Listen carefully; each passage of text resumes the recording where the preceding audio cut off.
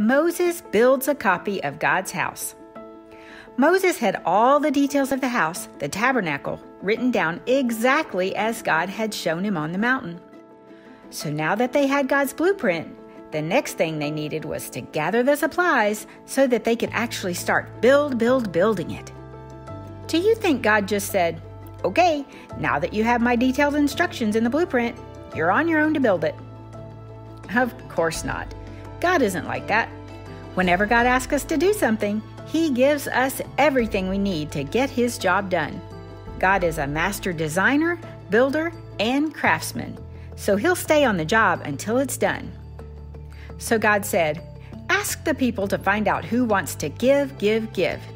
Anyone who has a willing heart can give their best treasures for the work.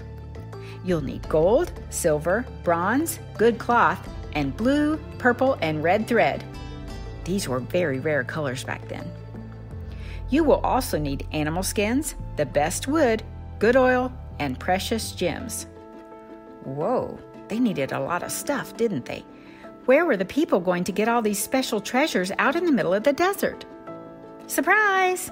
God had already made sure they would have all they needed. But that isn't really a surprise, is it? God always knows what we'll need before we need it. Maybe we should say, "Unsurprise!" Do you remember when they left Egypt how God told them to ask the Egyptians for their treasures? Well, because of this, God's people already had all the treasures they needed to make God's house beautiful and exactly according to His pattern. Now, they just needed people who really knew how to build and design and weave all the beautiful things God wanted in His house. Unsurprise! Unsurprise! God took care of this too. But He didn't say, "Anyone who wants to build or who's a good builder or artist, just go ahead and start building." Nope. God supernaturally gave particular people special abilities and skills so that they would be able to get the job done. He made them able to cut stone, shape metal, and make beautiful cloth. He gave them understanding to make everything He had told them, and He made them able to teach other people how to build God's way too. When God asks us to do something, He provides the gifting we need in order to do it His way. So Moses and the people followed God's building instructions with all the details: the big tent and its rooms, the altar, the wash bowl, the sweet-smelling spices, the lampstand, the bread table, the big, thick curtain, and the ark. They followed the details exactly, and it was beautiful. When the work was completed, the people saw something amazing happen. God moved into His tent. The tall cloud went and covered the tabernacle. In the day, the tall cloud covered it, and at night, the fire covered it.